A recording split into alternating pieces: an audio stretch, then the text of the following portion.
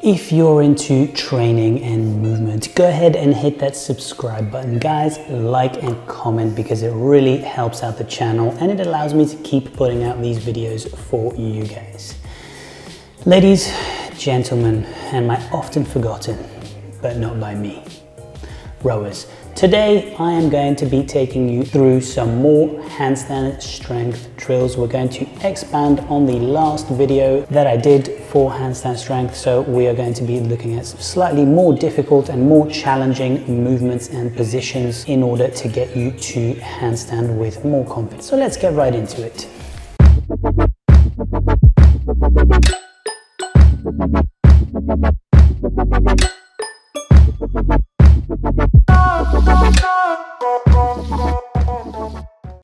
Okay team, so an obvious important strength range in order to be able to handstand is your shoulder overhead range. Now it's not just overhead, there is a 90-degree range from overhead to right in front of you that you are going to need in order to be strong and feel secure in your handstand.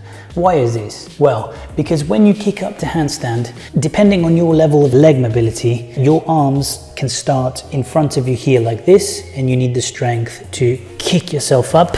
So you need that range to be able to push yourself overhead. Another reason might be if you're doing the gymnastics entry, which is quite a forward lunge into the handstand, you're going to need the strength to block yourself and stop yourself from collapsing forward. So having this range, arms straight in front of you, all the way up to overhead, having strength inside of this range is going to be your best bet to feel secure in your handstand. So for this, I have an exercise that's going to require you to elevate your feet. I've got my chair here and I'm going to show you how we're going to do this one. You're going to place your feet up on the chair or on your box, whichever, and you are going to lift your hips up overhead and you're going to mimic the overhead position of the handstand. Now from here, you can have a slight bend in the knees and you're simply going to lean your body forward, close the shoulders and then open them again. And you will simply repeat this for reps. And as you can see, I'm working my resistance strength at the bottom here and also my ability to bring myself overhead. This is going to be a key range for your handstand, and actually not just your handstand, your ability to come in and out of many inverted positions. Good volume recommendation for this one is 3 sets of 8 to 10 reps.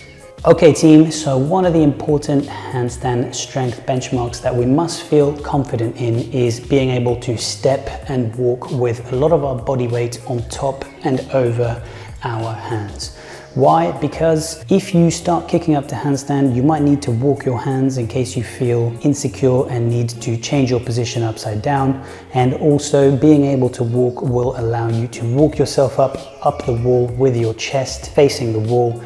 And that position is super useful for learning how to balance later on. Of course, walking in your handstand will work your shoulders' ability to protract and retract, and your elevation and depression as well, your single arm strength, and all these factors are going to compound in a higher level of strength, which is going to benefit your handstand.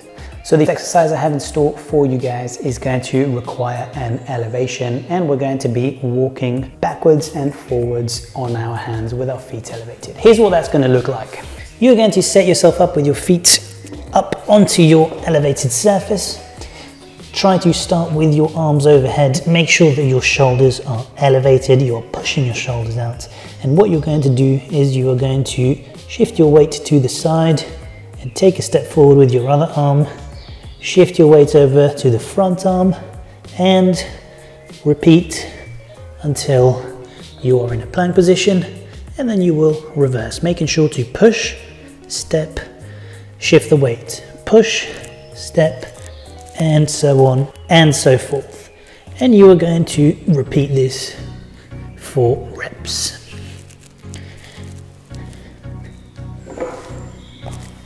A good volume recommendation is to do 6 walks and repeat that for 3 sets. So you're going to go up, you're going to walk 1, 2, 3, 4, 5, 6, get down, repeat 3 times.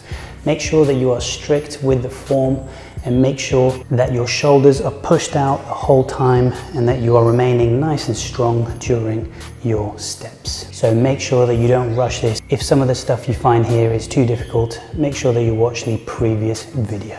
Okay team, that is all I have for you guys today. If you've been watching this video and you've been thinking that you quite like the look of these trainers, Vivo Barefoot guys, they've given me a discount code. So full disclosure, I am working with them and they've given me this discount code for me to share with you guys. I'm working with them because I like their products and I use them myself. So get in there, check them out. The discount code is my name in caps and you'll get, I think it's 10% off of any purchase, any item that is not on sale. If you enjoyed the video, like and comment because it helps out the channel and it allows me to keep putting up these videos for you guys. That's really all I have for you guys today. I will see you in the next one.